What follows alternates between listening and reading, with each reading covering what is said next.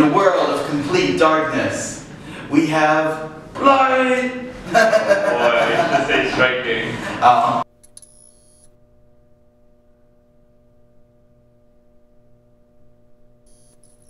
Hi, my name is Chris Cush. I'm the director of a short film called Earth. Yep, and I'm his DP. So yeah, and I guess we're going to be talking about the Anthem One Lighting units and how we use them on the set of Earth.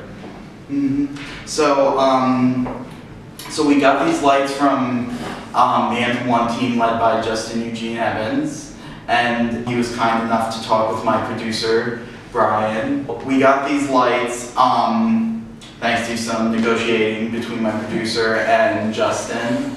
He was kind enough to lend us 3 of them, and we used them on the set of Earth. We didn't use any other lights except the Anthem ones, and I think that was a plus side because other lights would have been too cumbersome for what we were doing. I mean, me personally, they blew my expectations through the roof. I mean, like, surpassed them so much. Yeah, I agree with that. At first, you know, because at NYU we have the tried and true tungsten lights, you know, that they give us since our freshman year. So when I heard we were using like new lights, you know, brand new like technology, I was a bit like concerned. But then after we had like our initial hands-on test with the creator of Anthem One, what's his name? Justin. Yes, you know, all those fears were like completely gone, you know, and that's why we actually planned all our lighting setups to incorporate all of the Anthem Ones that we received. One of the things I like so much about them is just how lightweight they are. Not that they're a lightweight light, but they are very easily carried. This really helped on our set since we had a lot of moving parts and locations within a school. So we had to take these upstairs, down elevators.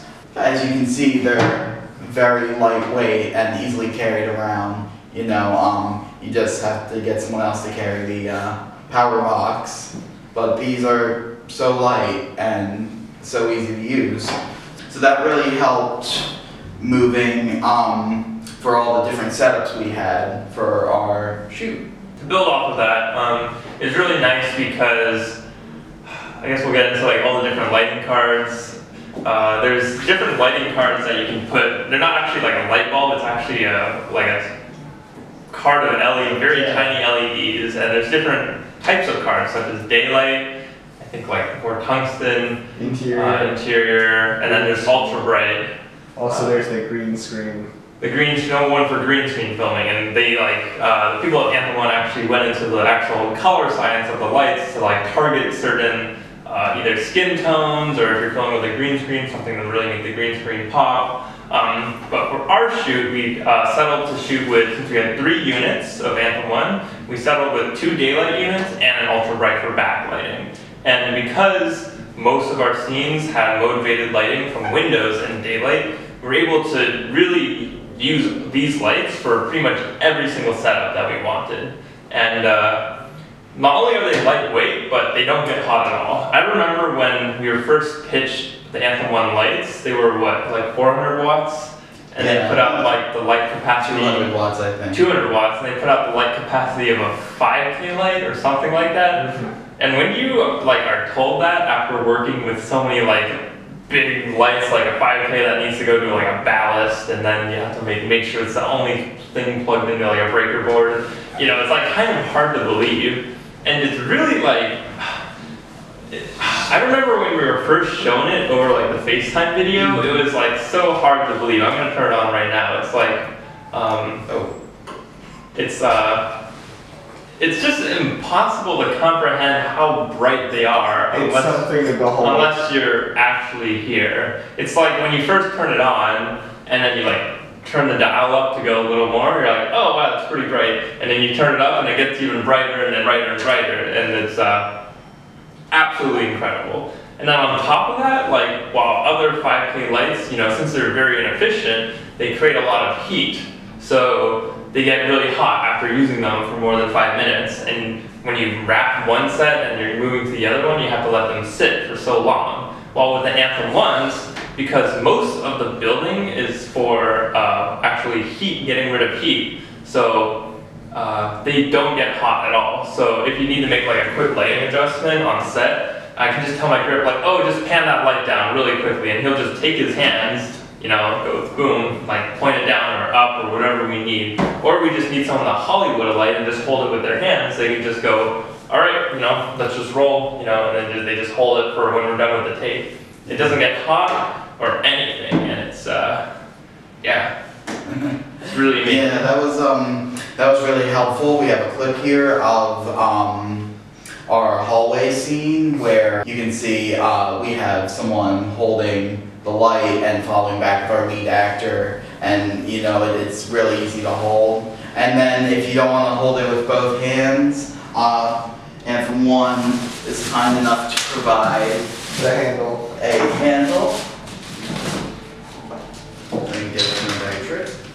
And then this just screws onto the bottom of Anthem One. Yep. So. And so you can strike in.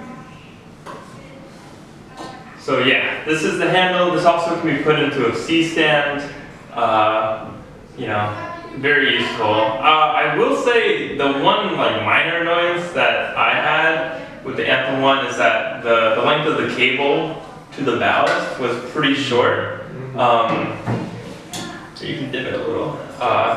So this was a little shorter. I don't know if they make them in longer, but it's like if we put this on like a 7-foot stand, this cable was kind of limiting in the fact that we had to put the ballast right under that stand in order to make it reach. Not a huge deal, but I think it is worth noting. Especially how heavy the adapter can kind of be too. This one, yeah. Yeah, so that's like my only like small complaint. I would say the other thing too, that's very useful about the lights is all the adapters for the front of it is magnetic.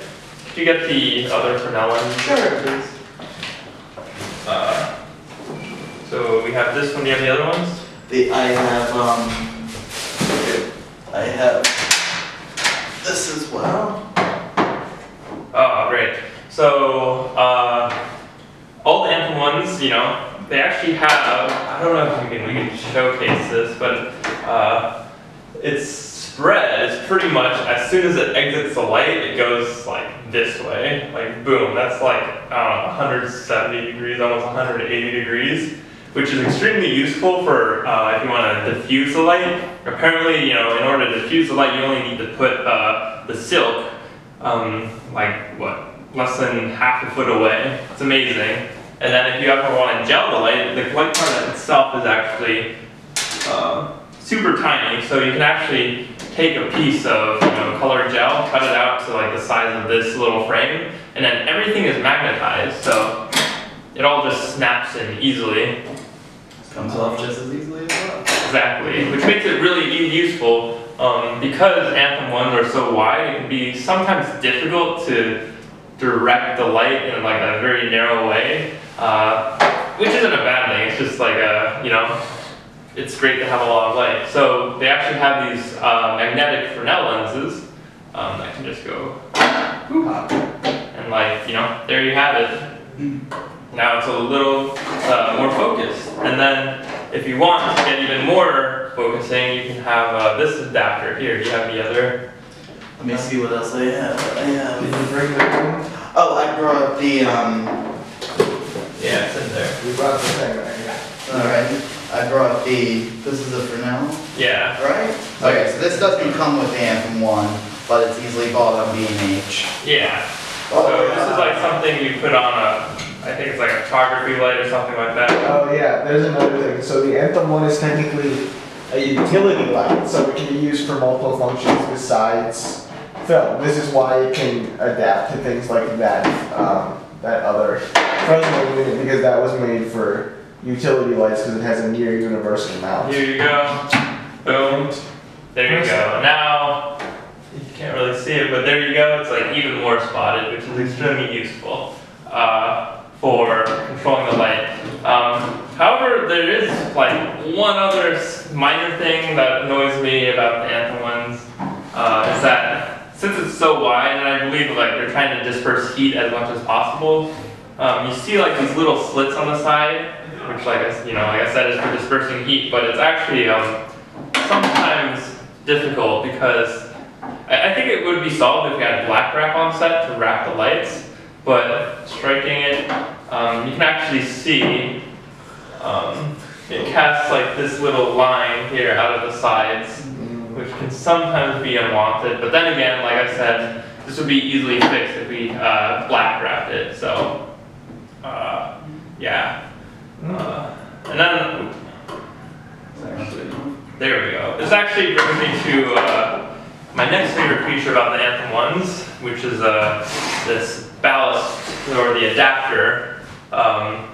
Yeah, so probably one of my favorite features about Anthem One is the ability for this dimmer on the back, actually. So the light goes, in here to here, and then it gets power up here.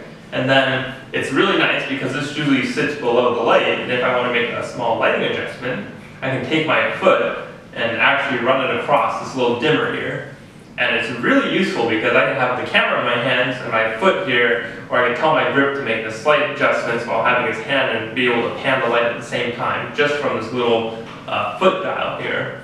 My only main issue with the lights is that this dimmer is actually pretty sensitive when you turn it on and off. So you press it in to turn it to toggle on and off, and unfortunately it's pretty sensitive. It's like you can actually, if you take your foot, you can actually double tap it by accident, and like the light will stay off because it's like double tapped. So we don't know if it's on or off, and it's like sometimes leads to complications. And I think in the next version of the Anthem One, if this thing can make more of a like locking sound effect or like something like that, where it's like it's like much more of a release to it, it would be like fantastic. So yeah.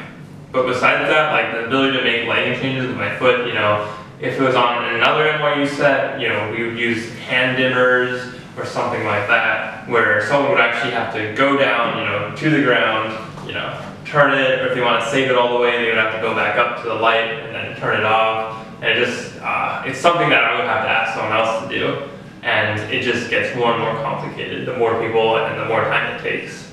So, yeah. Yeah, and then also, we can't stress enough, these lights, they don't get hot at all. We had a fantasy sequence in our film where we had these lights very close to a plastic curtain that hung down from the ceiling, and normal lights would have gotten really hot and would have been a fire hazard, but not the Anthem Ones.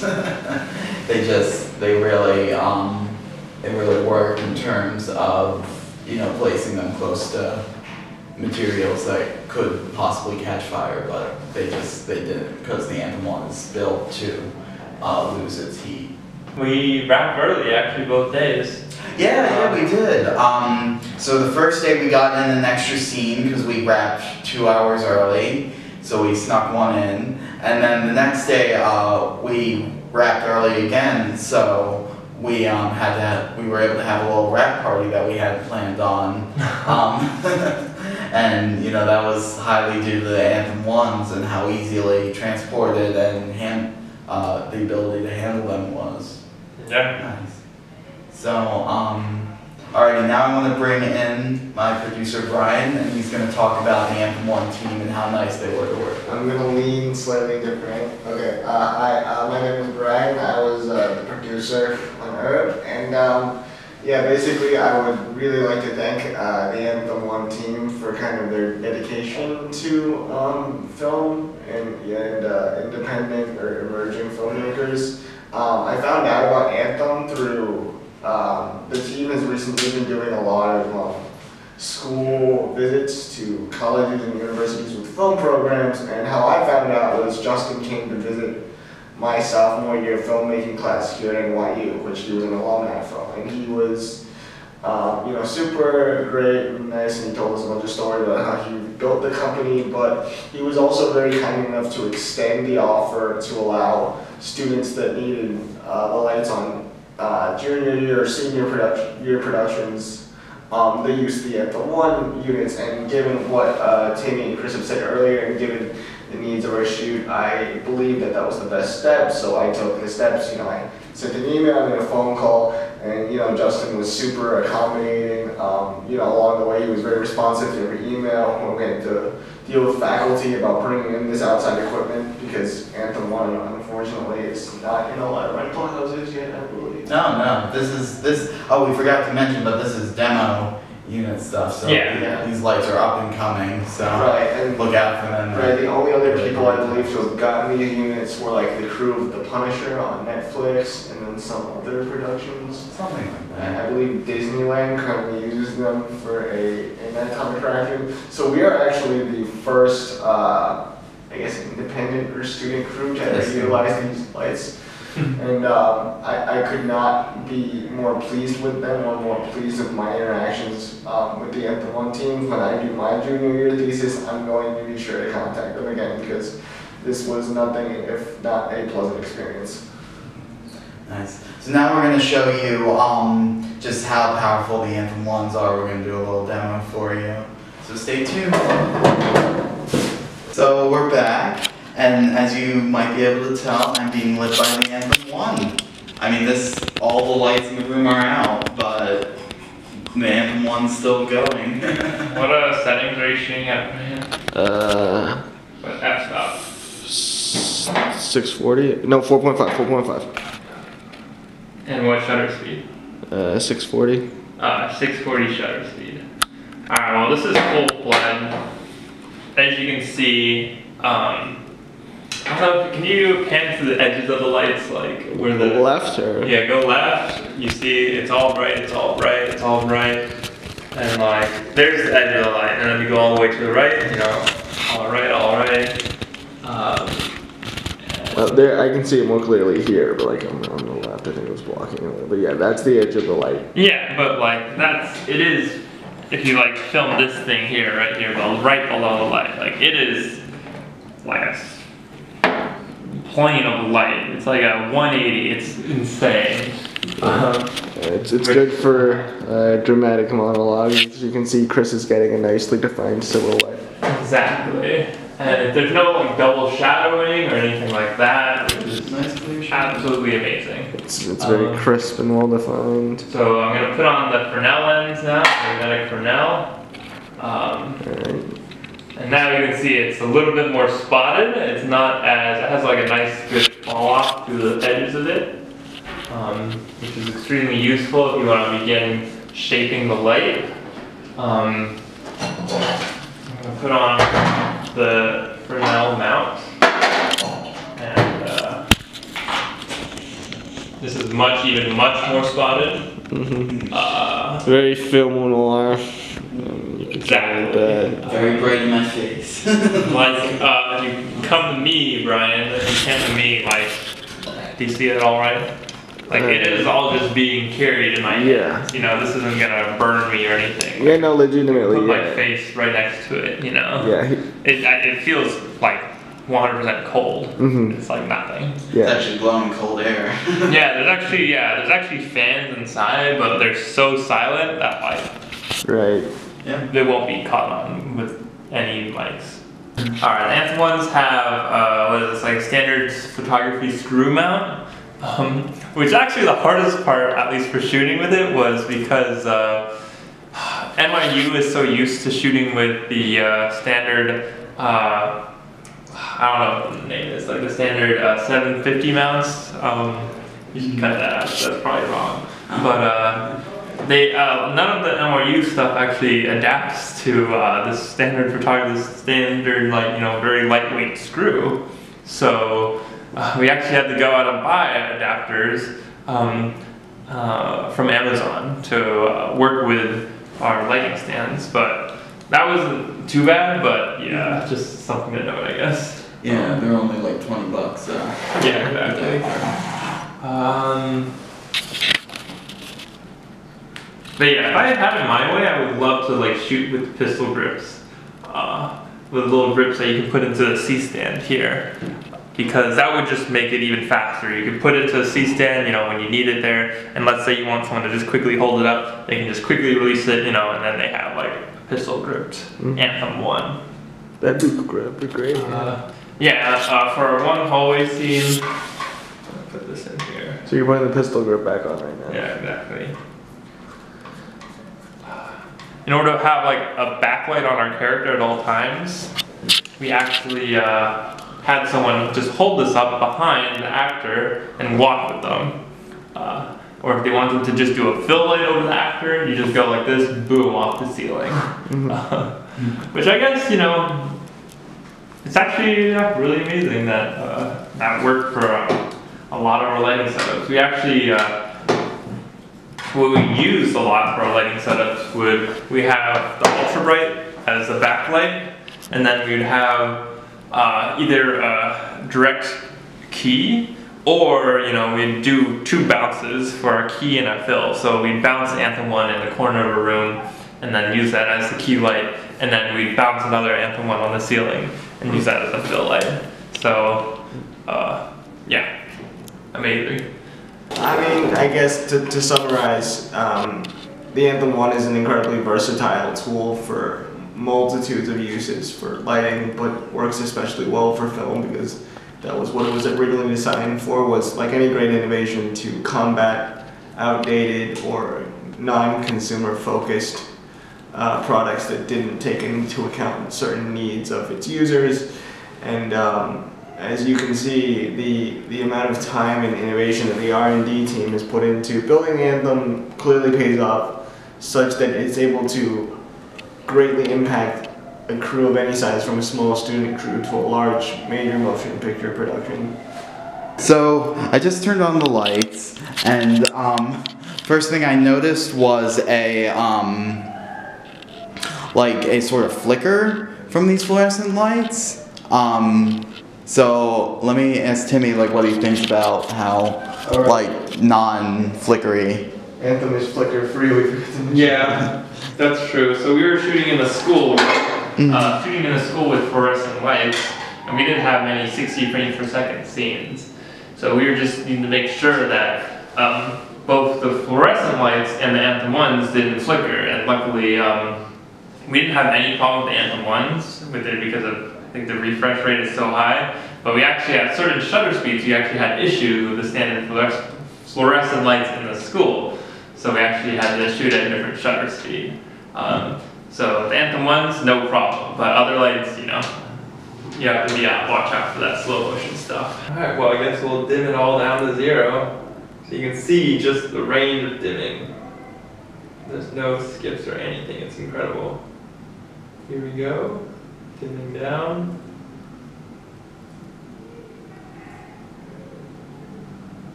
There we go.